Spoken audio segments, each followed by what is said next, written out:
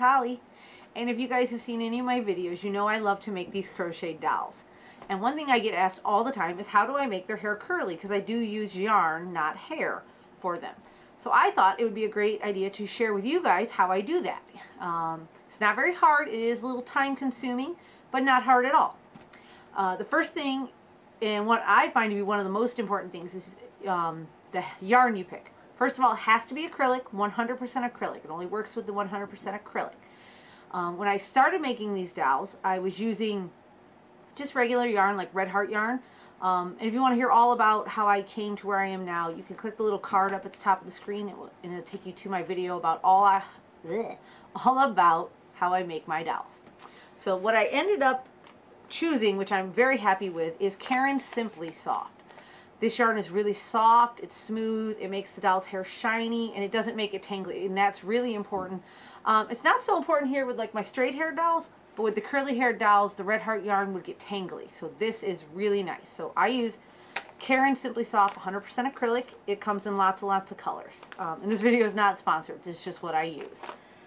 The next thing you're going to need is dowel rods. They're going to be in your oven, so you're going to want to go with wooden dowel rods.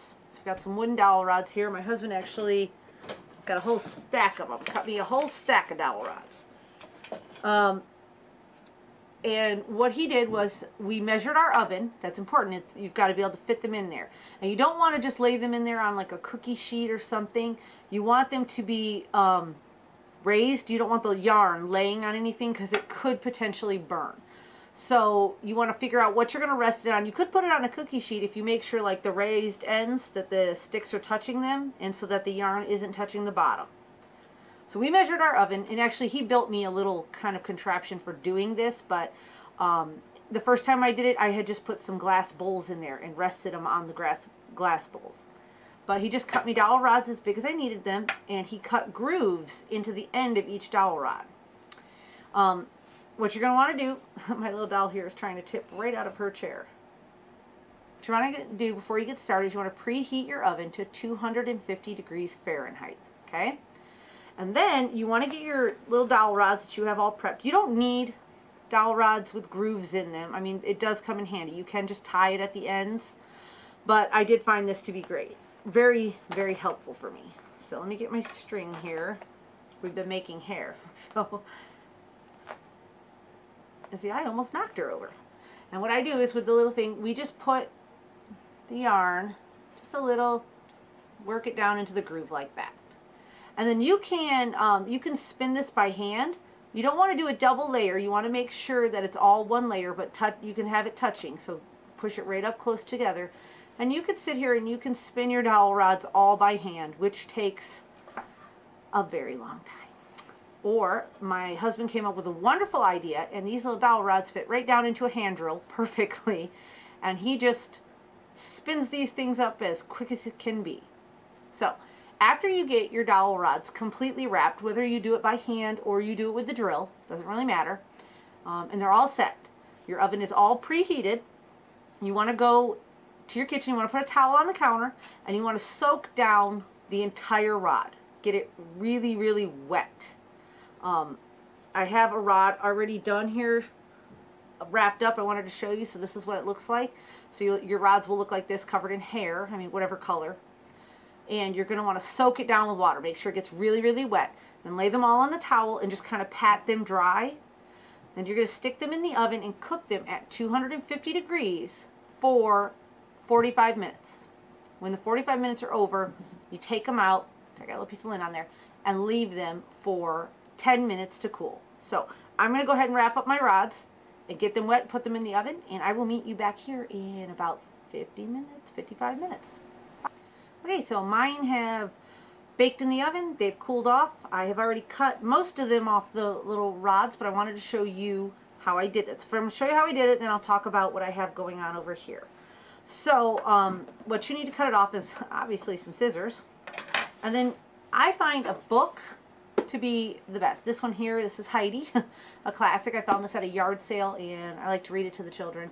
But it also is the perfect length. You just figure out your book based on how long you want your doll's hair. You know, if you want a little longer, get a little taller of a book. shorter books. You also got to worry about thickness. If the book's really thick, that's going to add length to it too. So I find this book to be really great for my doll's hair. And one thing I find important to remember when wrapping the doll's hair is to hold the book like you're going to read it, so that you'll always know where the bottom and where the top is. You take your little rod. I find these things get a little hard to undo, so I find it easy to like drop it down into like a basket or something. For this purpose, I'm going to drop it down here into the drawer on my desk. But unravel a little. As you can see, it's already quite curly. I just love doing that. It's like a little spring. And I'm just going to set it down into the drawer. Take your yarn, lay it at the bottom of the book where you want it, and just start wrapping it around. It's going to be a little noisy here as my stick kind of just flops around while I do this. But you just wrap it around until you run out of yarn. And don't worry that you're stretching the curl out of the hair, and I worried at first too that it was going to go straight after this, but once you've baked it in there, it's going to go right back to being curly. Oh, it's gotten a little tangled and gotten a little out of my drawer, but alright. We're going to get the last bit of this on here. Again, if it gets noisy here in a second when it falls, I'm sorry, but okay. This is perfect actually, because it shows you one thing you have to worry about. Sometimes, for some reason, you just get more yarn on one dowel than the other. But this is the bottom here. So this whole piece here is kind of extra. So I just trim that off. Got a little extra curl. If you want to save your extra curls for another project, maybe a smaller dowel or not, you can. But for this one, I don't need it. I'm just going to put it down there in the drawer. And then I just like to take, you can pick your book up however you want, and just cut right along that base there. Got a little extra bit there. And then the yarn comes right off. And the more you like kind of work with it, the poofier and curlier it gets. So I'm done with my book and my scissors now. I'm going to set those to the side. How long you want your hair or how many dowel rods you use just depends on your dowel. My dowels, I tend to use about 13 to 15 dowel rods, just depends. And I'm using multiple colors of blonde today because this dowel is special and I wanted to have lots of highlights. So the next thing you're going to need is your dowel. I find it super easy to put the hair on their head without any arms or legs in the way, but it doesn't really matter. Whatever works for you. You can attach their limbs before you do this. One of the important things I realized early on in doing the dowels is the importance of a wig cap. I have already attached the wig cap to this dowel. To make a wig cap, usually most dowel patterns are going to tell you how to do it, but essentially it's usually just repeating some of the rows of the head and then adding on a small portion. It's really, really easy, but it helps you put on less hair because you don't see the scalp. Then I just get a crochet hook. I'm going to use this G 4mm by Yarnology. And what I do is when I work my wig cap, I work in only the back stitches, so it leaves, I don't know if you guys can see this very well, these like kind of ridge. See how it's like kind of spiraled for the ridges, the hoop that I didn't work in. And that is where I attach my yarn. I always attach my yarn. I start wherever my spiral stopped. And I always work, you have to decide how you want to work because it just depends on how it's going to lay, but I always work with the body facing down and the head up.